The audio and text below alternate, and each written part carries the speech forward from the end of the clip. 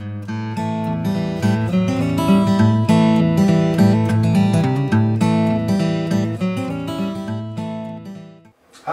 I'm Jim McFarland with Portland Marine Electronics, Sales Service and Technical Coordinator, and today we're going to be talking about battery switches and why you would select different switches for your boat. The most common style of switch on the market has been in use for years, and despite the appearance of this one, the general function is that we have an off position, a battery 1, a battery 2, and an all combined. And the issue with these, they've been in use for many years, they have 3 terminals on the back, is that no matter which switch position that you choose, everything in the boat is being run off either battery 1 or battery 2. Why is that a problem? In the old days, and when we have boats that don't have electronics on them, not so much of a problem. These days we've got a lot of electronics and they are sensitive to voltage spikes and voltage surges. So when we have everything connected to a single battery and we crank over the main engine, in a lot of cases the fish finder or other electronics will shut down.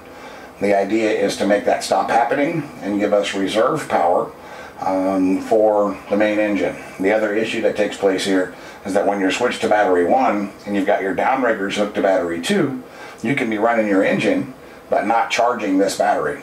So you have the idea to, or the possibility to, discharge both batteries completely while you're out in the field and end up not being able to start your boat. We on a regular basis here at Portland Marine Electronics remove this style switch and replace it with this style switch. This style switch has 3 positions: off, on, and emergency. On the back of it there are 4 terminals.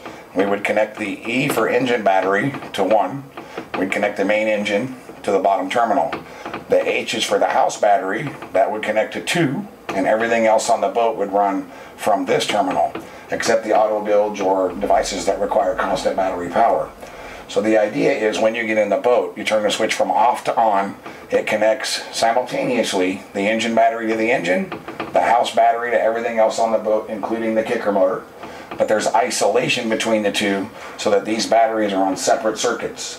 What we accomplish then is to make sure that the engine battery is always fully charged and ready to start the main engine no matter what we do on the house side or how long we've been sitting anchored up with the lights and the stereo and your other accessories running.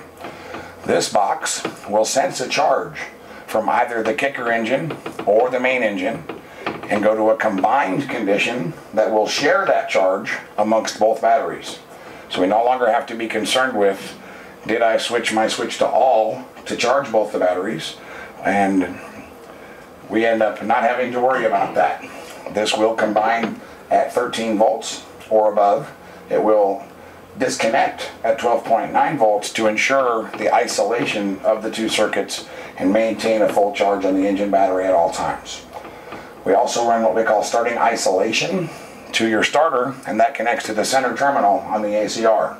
Starting isolation's job is that when this is combined, because you have been running your main engine and you shut your main engine off, say to clear some debris from your jet pump intake, you immediately are going to restart.